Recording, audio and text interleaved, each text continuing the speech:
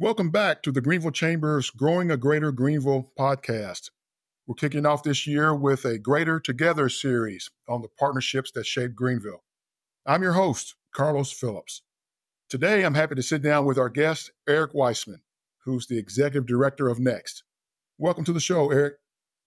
Thanks, Carlos. Pleasure to be here. Man, we're so happy that you're here with us today. Now, before we jump in, I want to take a moment to thank our sponsors for today's episode. Blue Cross Blue Shield of South Carolina, First National Bank, and Acumen IT. Thank you to these sponsors. All right, Eric, you ready to get started? Ready. Good deal. Before we get too deep into the questions today, please share a little bit about yourself with the audience. Again, thank you for having me on as a host, and thank you for really welcoming me to Greenville. Been here for a little over 2 years. Came by way of Cincinnati. I did similar work, and we'll get into some of what Next does. But I did similar work in Cincinnati, and prior to that, I had a marketing career. I worked for Fifth Third Bank, headquartered in Cincinnati. They have about 18 different affiliate banks throughout the Southeast and the Midwest. And before that, I worked for the Walt Disney Company with Disney Cruise Line marketing. Kind of fell into my career path, took me down the line of small business, some venture-backed startups, and now into economic development and startup support. So pleasure to be here. And again, thanks for having me on. Well, again, it's a pleasure to have you here, Eric.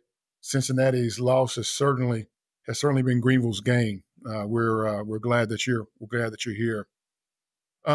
So for our listeners who are unfamiliar with the work of Next, tell us a little bit about the organization and how you're supporting our region's entrepreneurs. Sure. So at its core, Next is an entrepreneur support organization, or ESO. That's kind of the acronym there.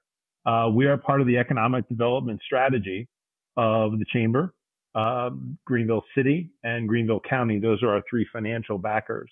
The way that I look at it is that, economic development is varied and you need to have a lot of different parts and pieces to your strategy. One component of that needs to be focused on innovation and entrepreneurship. And that's where we focus on high growth entrepreneurs and their teams, really keeping them moving forward to the next lily pad, as I like to say, in their journey. Further define high growth, because there are a lot of different types of entrepreneurs in our community, but specifically define high growth.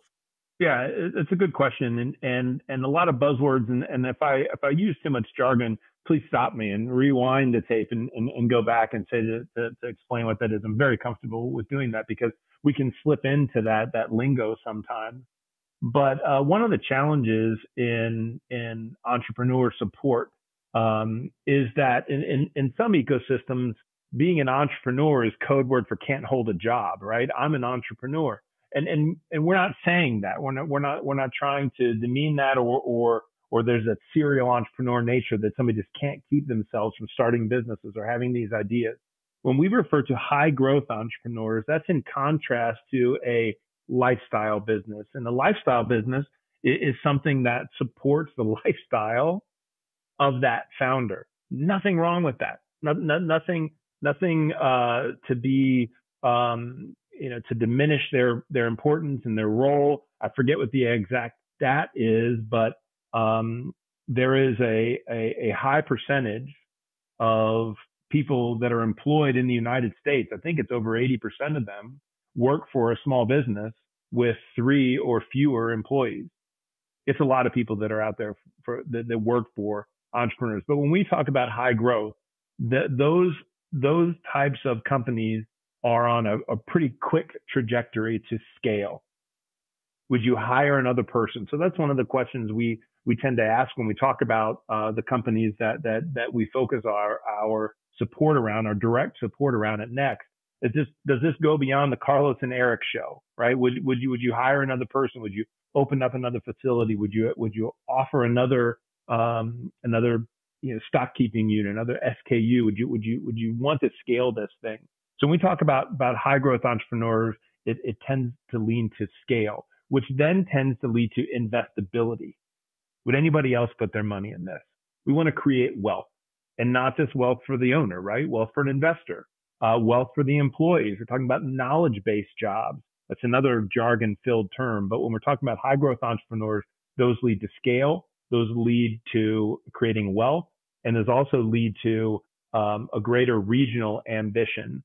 So those are some of the factors that we look at when we talk about high growth. And just real quickly to kind of finish this or put a cap on it, a lot of those high growth companies are tech companies. However, those aren't the only companies that we work with at Next. Yes, tech companies can scale and they can create wealth and they create jobs, et cetera, and there's regional ambition. But what I found in my experience of doing this for the better part of a decade, when you focus only on tech, you're leaving out a giant swath of the ecosystem. And that's not completely representative.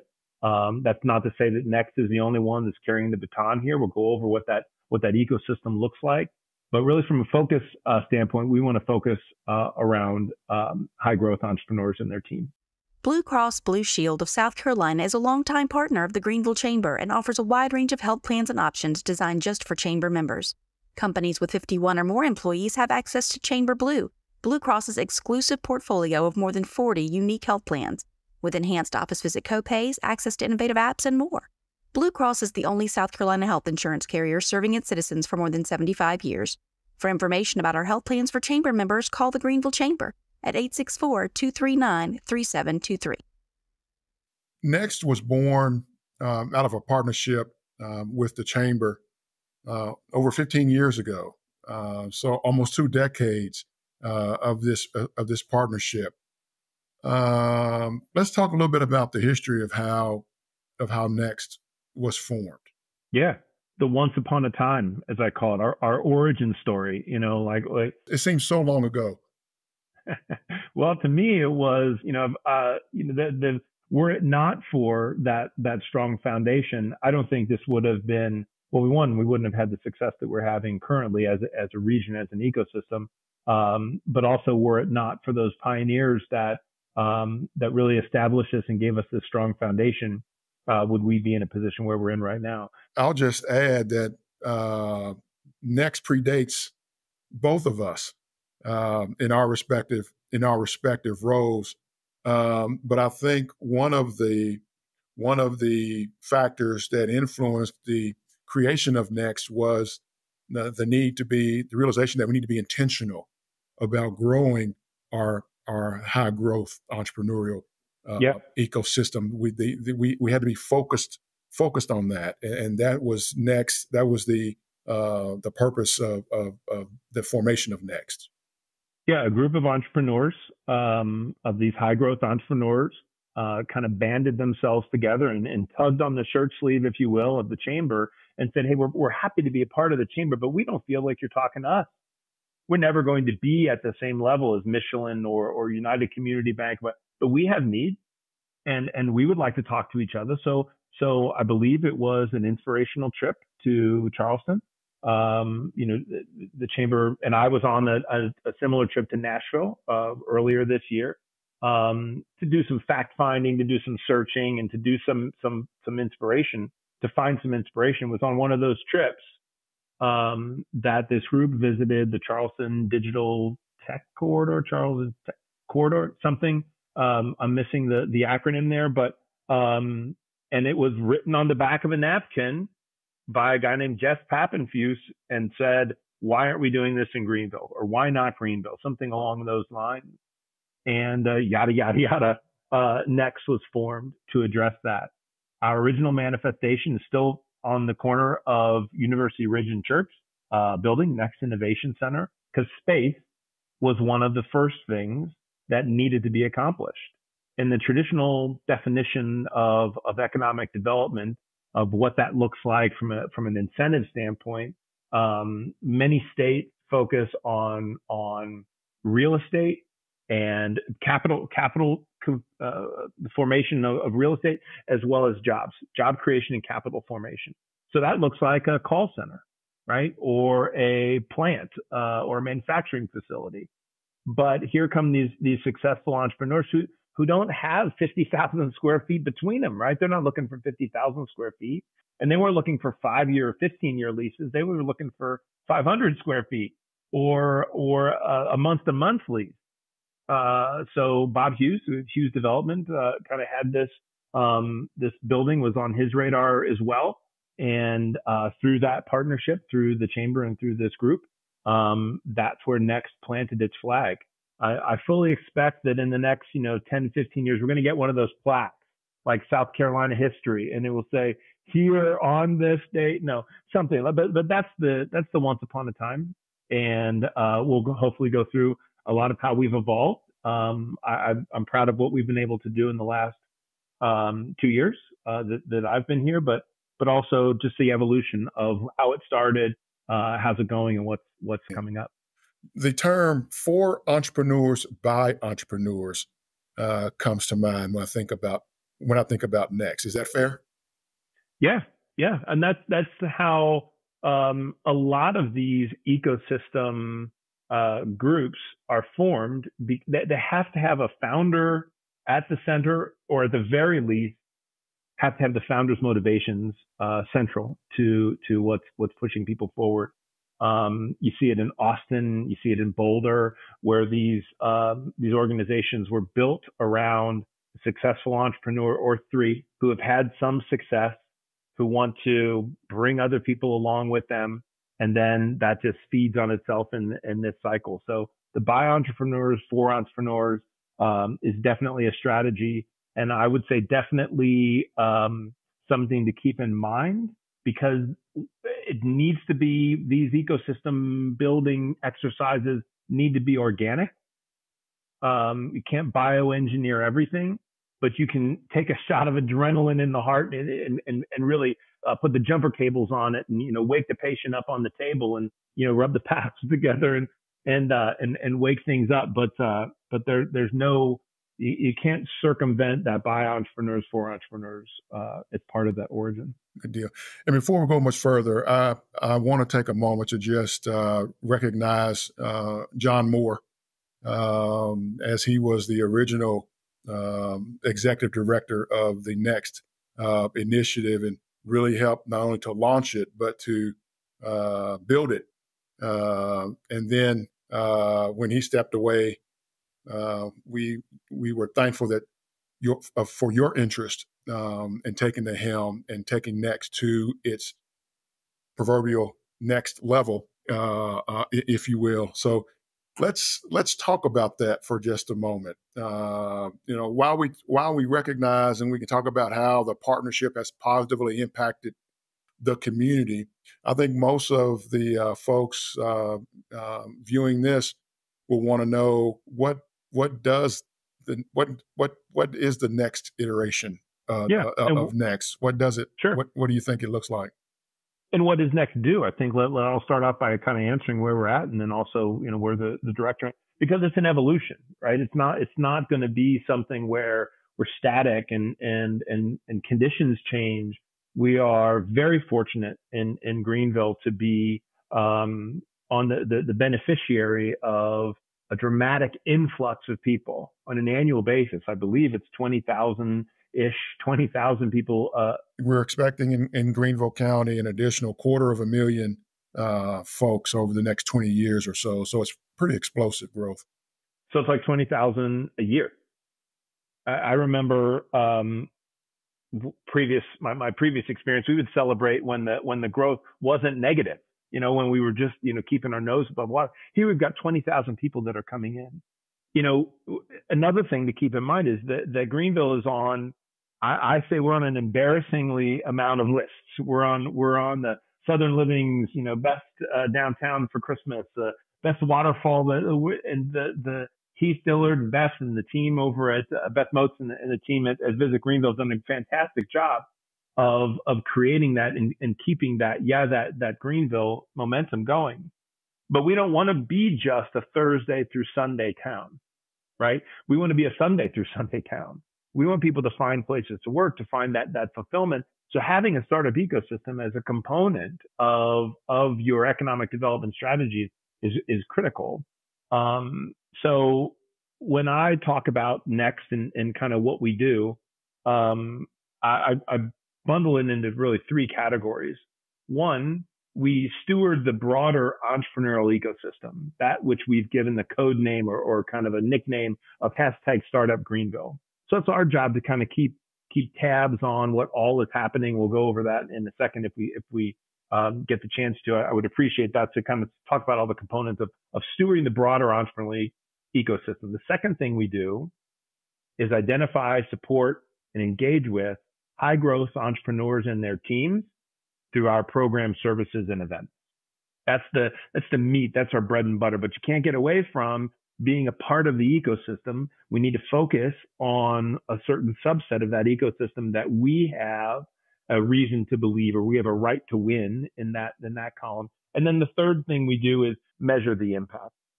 We're taking the pulse. We like to be, I call us the Fitbit of the ecosystem. Is any of this working? If so, what?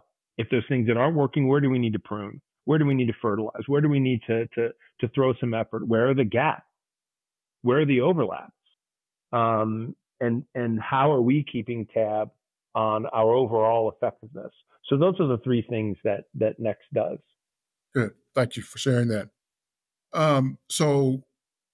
Well, Next is certainly a valuable player in developing and supporting Greenville's entrepreneurial ecosystem. You're not the only player in town, not the only resource in town for entrepreneurs. For example, the Greenville Chamber also supports a minority business accelerator, which is but another resource in our community for entrepreneurs. Now, you did something pretty fascinating when you first arrived to town. You're quite the artist as well, Eric, and you created an entrepreneurial ecosystem map to reflect the various organizations in town that support entrepreneurs. And I'm not sure most folks understand just how vast that entrepreneurial support ecosystem is. Yeah, a resource map. And that's something that I found is important to visualize and to give everybody a visual touch point for all the stuff that's going on here. So you can go to Startup Greenville or startupgvl.com, go to resources, and you can download this map that I'm going to describe here. But there are over 66 different nodes on that map. 66. All the way from 66 different nodes on that map. The chamber, the Chamber's MBA program, SBDC, the platform at Greer, the Hill Institute at Furman, Clemson. I will inevitably leave people off because I can't go through 66 of those. But it goes from imagining all the way over to growth resources. You kind of follow your way along that path. The point in that is to make it pretty so that you can see at a glance all the stuff that's going on. And then you see the interconnectivity through these nodes. Now, the path is not linear. You don't go from 1 to 66. And I'm not an entrepreneur until I've hit all of these. No, it's nonlinear. You're going to bounce back and forth to about 7 or 9, sometimes 10 different touch points. There are no wrong front doors to the ecosystem. So once you come into the ecosystem, congratulations, you're in. That's the importance of putting a brand around it, of putting a name that's all encompassing and intended to be inclusively generic, if that makes sense. The ecosystem really can't be owned by any person. There can be gardeners that tend it, and people in Next plays that role of being maybe the leadership voice. But there's whole studies that have been done around ecosystem building, around this systems engineering or systems thinking that's pertinent to ecosystem development. And what that means is there's a codependency, and you can't have an ecosystem that is just university driven or just manufacturing driven or just venture back driven. That's not an ecosystem. Just like in nature, ecosystems like a rainforest, right? Rainforest isn't all just tall trees. There's a lot of stuff in between there. There's rocks and ferns and rivers and things like that have that codependency. So mapping that ecosystem out was important because, one, we wanted to do an assessment of what do we have here? What does it look like? Secondly, we wanted to see where the obvious gaps are. And one of the gaps that we see is you can see that ecosystem map is on our early stage capital. We've got some, don't get me wrong, but we don't have enough. And that's something that we should be paying attention to. Why don't we have some of that early stage capital? Is it a problem of awareness that they just don't know what's happening here? Is it a problem from our founders don't know, or they're kind of blind to risk capital? So that's what an ecosystem builder does that assessment. But the first thing we have to do is get an understanding of how that looks and what that looks like. Other ecosystems, there's spreadsheets and other non pretty ways to describe that. But what I found is that once you make that visual, and it is kind of one of my calling cards that and I'm fortunate enough to be to present on economic development panels and along with the chamber on when we have visiting people come in and talk about what all makes Greenville great. When I show that map, it's jaw dropping, and it's fun because it's all here. And now on a monthly basis, so the first part of identifying that map, but now on a monthly basis, we get that map together. And we have, it varies, from attendance standpoint. I think sometimes I think the most we've ever had was like 22 people from 18 different organizations, that come in and I give them, go around the table and about 3 to 4 minutes, tell everybody what you did last month and what went well, where'd you get stuck? How can we help? But it really is that communication that is so simple in explanation, but very challenging in the execution. But the first part was to just start with, hey, we're all on the same map. When I look at that map and over 60 entrepreneurial support organizations and resources noted, it appears that Greenville's entrepreneurial ecosystem is pretty robust. I'm curious as to how our ecosystem compares to other similar size or peer or even aspirational communities. Well, that's a great question, and one of the things that we need to keep in mind is our relative size as a city, as well as a state, and as well as a region. When you look at and maybe stack rank ecosystem rankings, California, Silicon Valley, San Francisco is literally off the chart. Like there needs to be another chart for them, and then everybody else comes in.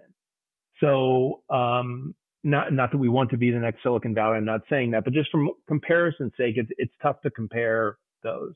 So I do like to look at peer cities, and I do like to look at how long have we been at it, and what's the temperature? What's the temperature from a state or a regional standpoint of, is this type of business building encouraged, or are they pushed to the side? Are they welcomed in these conversations? And if you go to a coffee shop or a brewery, or if you're at a baseball game at the drive and you overhear somebody that says, I'm on my 7th startup, what's the reaction to that phrase? If that reaction is 7, well, what'd you do wrong the first 6 times? Or is it awesome? Yeah. Tell me what, like that in and of itself is very telling for an ecosystem that thrives on that innovation. So you want to look at that. You want to look at those types of intangible or unstructured unstructured data components. There are plenty of structured components, right? There are plenty of lists that the U.S. Census Bureau can provide you of companies, of towns that have companies of 5 years and under. That's a good health sign. The Kauffman Foundation provides indexes and resources like that, so you can take a look at those empirical or those structured components. But I would say that here in the state of South Carolina, we're doing very good. There's 3 major metropolitan areas: Charleston, Columbia, and Greenville. I would say, and I am pandering to the crowd here just a little bit, but we're doing very well. I'll just leave it at that from those components. We are buttressed by Atlanta, and Charlotte, which is on the gateway to the Research Triangle Park, which is one of the better entrepreneurial ecosystems, I would say, in the world. So that's good, and I think it's good that we are kind of in between those two metropolitan areas for a number of reasons. One, that's kind of preventing us from growing that much. You know, I don't think we're going to be the next Charlotte. We just can't. We're sandwiched in there. But it's also a good outlet for people that don't want to put up with the traffic or the commotion that is going on in Atlanta. And we're an hour and a half to 2 hours away, depending on, you know, what outskirts you're on. So there's definitely an advantage. But some of the things that we do need to really pay attention to are those metrics that these other ecosystems are touting and comparing themselves to, and therefore then attracting the right type of companies that bring in the investors, that bring in the talent. We can't just ignore some of those signs and say, well, we don't want to be in that game. We don't want to be in that game. And yeah, I think that we're not. So I'm not presaging anything there, but I do think that now that we can realize that attracting these types of entrepreneurs and their teams is an effective strategy, it's up to us to harness that. Let's turn a trip to the branch into a tap on your phone. Let's hit pause on a lost debit card without hitting pause on life. That's how First National Bank is redefining convenience. With a top-rated mobile app that puts more security and control at your fingertips, and friendly people to help you succeed right by your side. Let's get started at fnb-online.com or your local First National Bank branch. FNB, member FDIC. Just have a couple of more questions for you as we wrap up today's episode. Please tell our listeners, tell our audience how entrepreneurs can get involved with Next. Great question. It's really a network, and this network is not going to be just like any professional, your own network. You can't have a only transactional attitude about that network. The best ecosystems are built on a give first mentality. What happens when I show up? And who knows who I could be able to pull along with me along that journey. So our core customer, let's not get away from that, is founders. But what if I'm not a founder right now? What if I want to work for a founder? How do I get involved and engaged? And so those events that we run on sometimes a community basis, sometimes we have signature events that we do only twice a year. That I call them the bang the trash can. You know, we're drawing people out of the woodwork. So if you're a founder or want to be a founder, you're a part of our network. But what if you're a mentor, right? What if you've been through this before and you want to help and you want to give back in that way? We want you as part of this mix as well.